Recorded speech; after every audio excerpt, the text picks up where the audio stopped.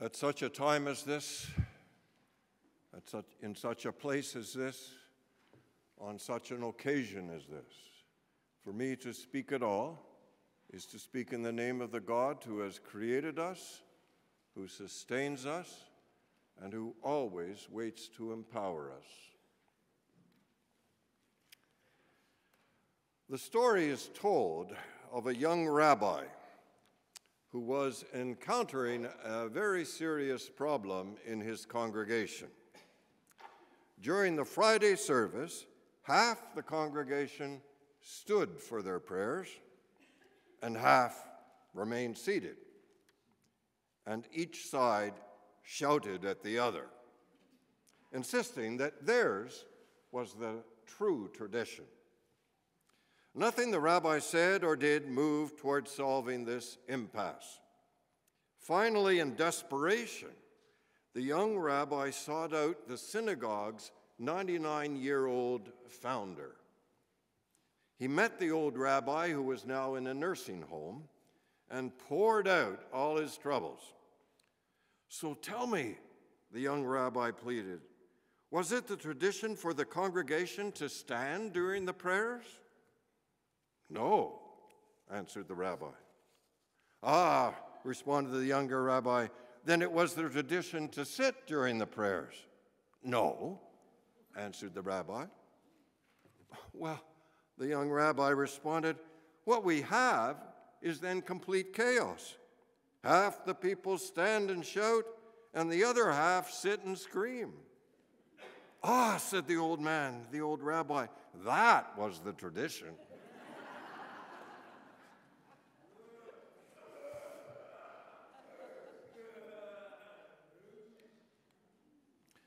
The stark truth of the gospel story from our tradition is that when Jesus said, "Follow me," he apparently wasn't concerned that these followers might not turn out to be model disciples.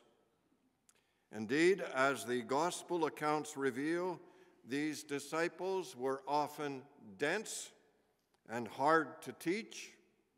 Even on the rare occasions when they did understand Jesus, they would usually try to talk him out of his ideas. They quarreled about who was the greatest. No one stuck around when the going was tough. Jesus simply said, "Follow me."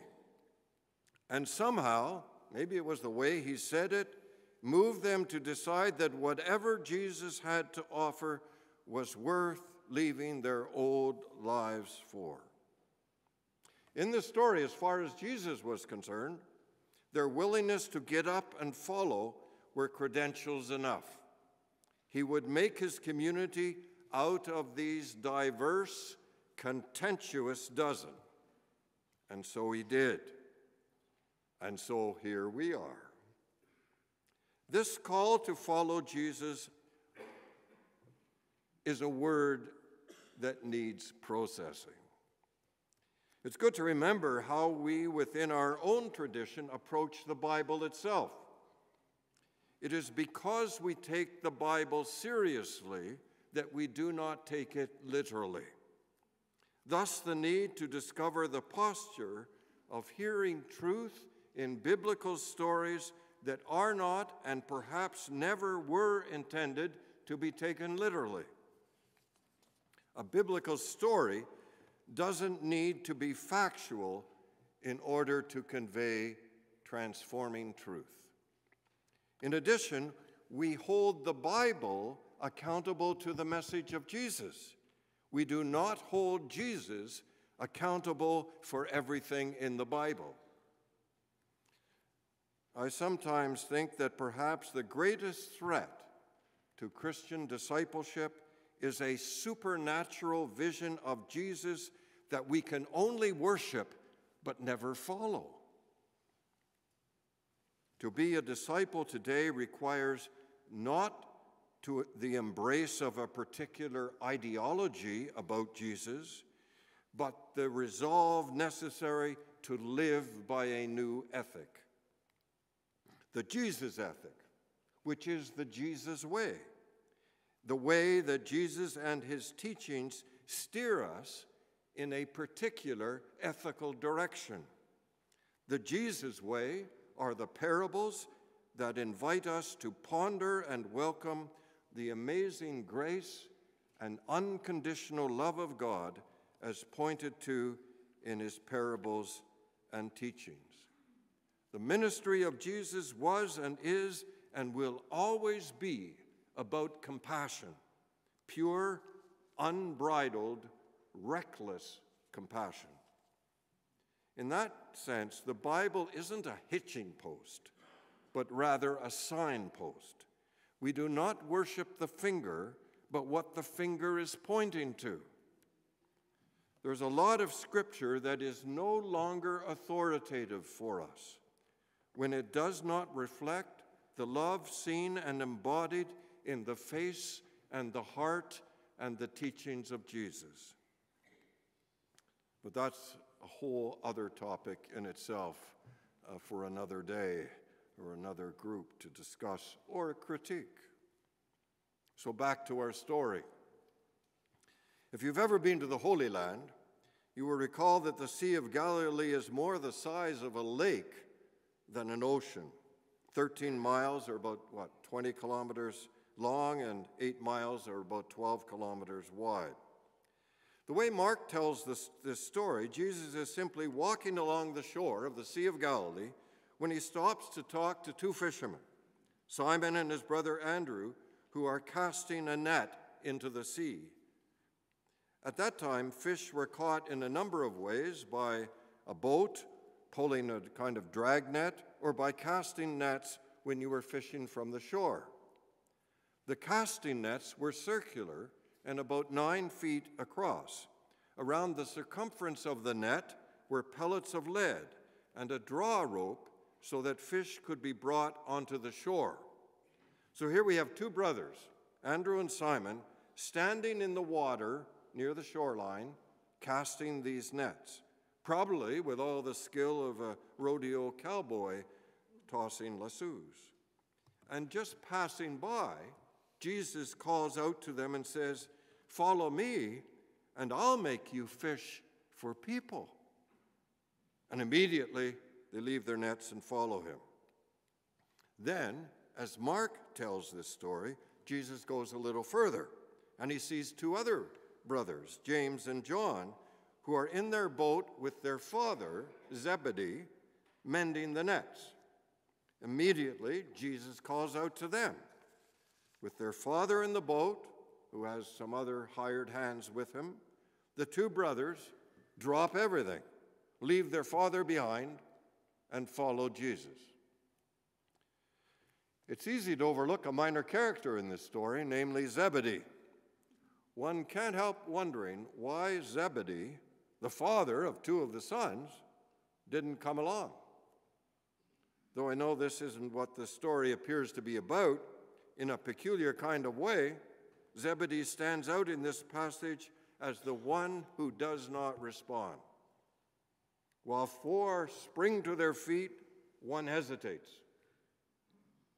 Four drop their nets, one isn't quite ready to go. Now, that isn't to beat up on old Zebedee.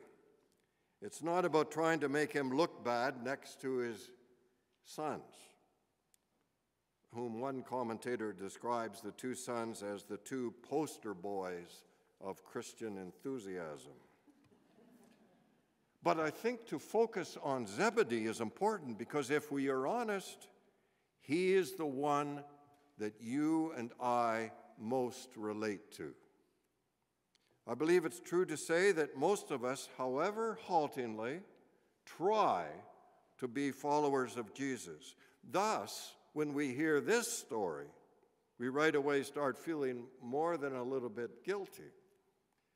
For few among us are willing to respond to a call that says, "Leave everything behind and follow me." If I'm honest with him about my own life and the lives of most of the people that I know, the plain truth is that all of us move, for the most part, within within well-worn patterns. We get up in the morning and go through the predictable actions and then proceed with other predictable or unpredictable happenings that impinge upon our daily life or home routine. Suzanne Guthrie is an Episcopal or Anglican priest, and when reflecting on her life and work some time ago, she wrote this: "My work as a parish priest does not at all evoke the adventure of the call of the disciples, who immediately left their net to follow Jesus into the unknown. I preach polite sermons to the already converted, and I pray with the sick. I do the least and no more than what any caring neighbor would do. There are women and men who live in daily danger, who do heroic works, who exhaust themselves for God. Perhaps I too will be called to be heroic someday. In the meantime, I rush around within these small circles of modest discipleship with what I hope is faithfulness." Now, isn't that the truth for all of us, or most of us? We rush around within small circles of modest discipleship with what we hope is faithfulness. And yet, even in the midst of lives lived in modest discipleship, it seems the Spirit of God is seeking to break in, to call us to act and live lives in more faithful ways. When you think about it, the strangest thing in the telling of Mark's story is the way that these four fishermen actually followed him. According to how the story is told, there was nothing hard in it at all. Jesus called, they followed. Period. No angst, no looking back, no torn hearts. They just dropped what was in their hands and went after him without saying a single word. It was not as if these two sets of brothers decided something. By telling it this way, the storyteller is really implying it's more like something happened to them. G.K. Chesterton may have had such a moment in mind when he wrote, "An adventure is by its nature a thing that comes to us. It is a thing that chooses us and not a thing we choose." Barbara Brown Taylor, a biblical teacher, writer, and certainly preaching mentor of my own, is someone who often sees and hears and discovers a different twist of meaning in biblical stories especially. On this passage, she comments, "If you ask me, this is not a hero story, but a miracle story as full of God's power as the feeding of the 5,000 and the raising of the dead." I think she's right. Whatever the way you might understand biblical miracles, listen to the language of other miracle stories.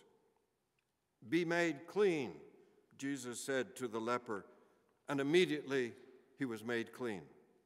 "Stand up and take your mat and walk and go home," he said to the paralyzed man, and the man stood up and immediately took his mat and went home.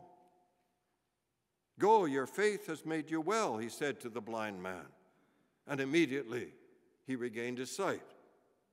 "Follow me," Jesus said, and immediately they left their nets and followed him. This, then, is not a story about the power of human beings to choose to change their lives. Rather, this is a story about the mysterious presence of a moving Spirit of God which can encounter you and I in such a way that faith and trust are created where there was no faith, where disciples are created where there were none just a moment before. This is not a story about us. This is a story about God. To look at it any other way is to twist it into a tall tale about four courageous people who sacrificed all to serve a stranger. Now, it's true that these four brothers gave up a lot at that moment, but their minds were not on what they were leaving, but on what they were reaching out to find. And in the moment of their turning to follow, the miracle occurred. The miracle was their sudden grasp that standing before them was someone who knew their deepest hunger, and so they followed. If they did anything under their own power at all, it was simply allowing themselves to follow the promptings of the Spirit of God, which was speaking to their inner restlessness. The Spirit of God acted, and the disciples let their nets wash out into the sea. There's also a sense in the story that Zebedee, the father who remained fishing, serves as a kind of cautionary figure. He becomes a reminder that you and I are not called to stay in the boat our whole life. James Baldwin has written, "Any real change implies the breakup of the world as one has always known it, the end of safety." The truth is that change suggests risk. And isn't that what an adventure is? Risking with a purpose. Having said that, it's also true to say not only is change hard, but when you think about it, we don't fear change in and of itself. There are lots of changes in the familiar that we welcome. What we do fear is loss. If we sense more losses than gains, then we find it difficult to be excited about the changes, be they in our home, in our business, in our schools, in our church. But as followers of Jesus, we are confronted in this story with the realization that there is an abiding Spirit that is beckoning us on the shore to brave a new direction. Having recognized all of that, I am not sure that following Jesus is always a matter of leaving everything behind. For if this story is really about coming up against, in small or large ways, a claim upon our lives, then it will result in different ways that we live out that claim in our own lives wherever our feet take us. It will be a different story for every one of us. Sometimes the following may mean staying at home. It may mean taking care, if you will, of Zebedee when he gets too old or too unwell to fish. Sometimes following may mean casting the same old nets in a new way or for new reasons. It may mean doing something different with the fish you catch. It may mean doing less every day, not more, so that there's time to watch, to listen, to ponder, to pray.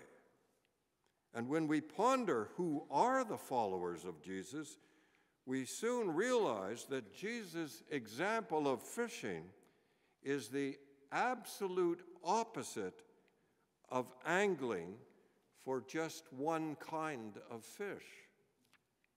In this story, the Jesus net is a net that catches a little bit of everything. Mind you, the church has sometimes tried to ignore and even censor the diversity in this net. Despite such attempts, the evidence for diversity is never far among us. We just have to look around. Messy church, we call it. Right on. You know that those who study the early church and examine church history point out that our unity as Christians has never been based on agreement. Rather, it has been based on mutual concern for the things of Christ.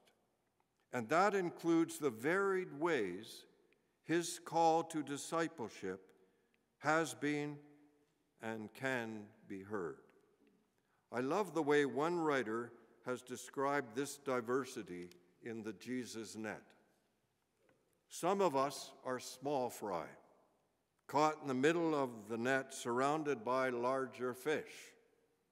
Some of us are flying fish, flashy performers who show glory for all to see. Some of us are very old and gray and have swum the great depths that life has to offer. Some of us are catfish, stirring up the bottom, keeping others alive, alert, moving. Some of us are eels who dart through the place a few times a year, not wishing to stay here for very long. Some of us are gentle dolphins, playful companions. Some of us are sardines, wondering how to commit ourselves to being a follower when we labor so hard just to avoid being eaten. Some of us don't feel alive enough to qualify as fish right now, more like seaweed thrown in for flavor.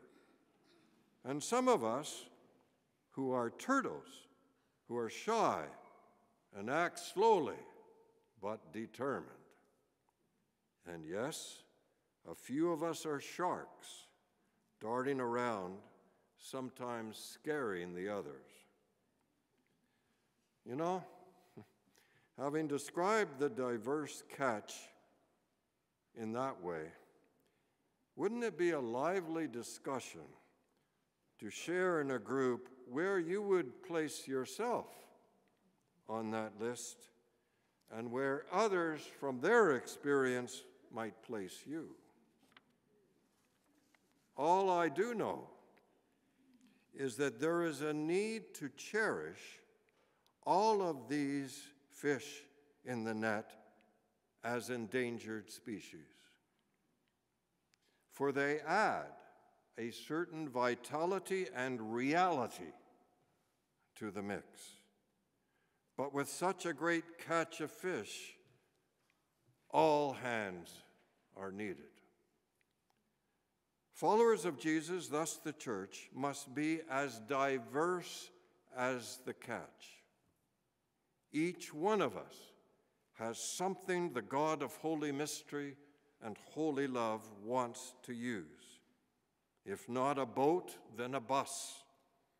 Maybe a computer or an oven, a drafting table or a bank account, a saw or a broom, a paintbrush or a musical instrument, a dance or a song, a voice or a poem, a visit or a listening ear, a lesson taught, lesson learned. Perhaps what is most needed are the attitudes and wisdoms of those who have had a long history of service and experience. For some of us, it may be offering the depth of our patience or our ability to do many things at once. It may be our willingness to widen the circles of our compassion or our courage to stand up for fairness. It may be responding to an inner call to open our wallets for coalitions that work for peace and justice.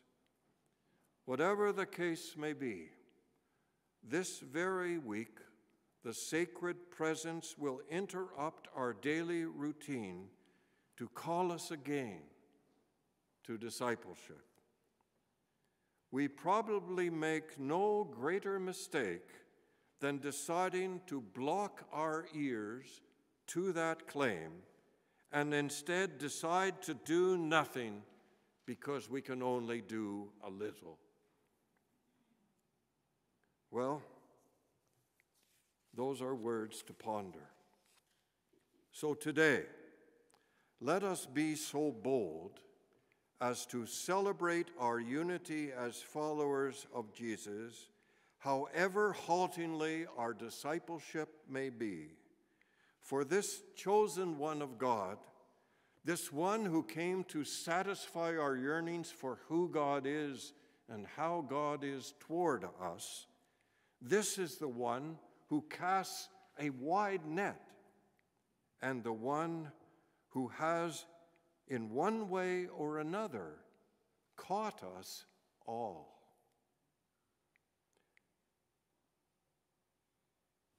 Let us pray.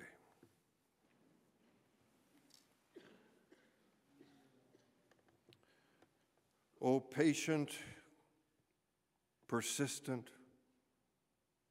and pursuing God.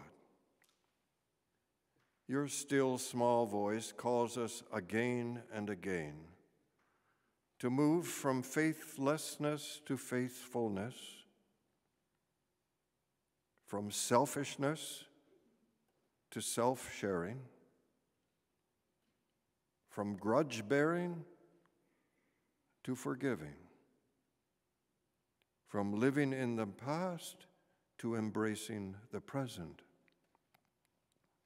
May the breath of your Spirit so refresh and renew every part of our being that our hands will better serve you, our lips more often praise you, and our hearts more consistently love you. Amen.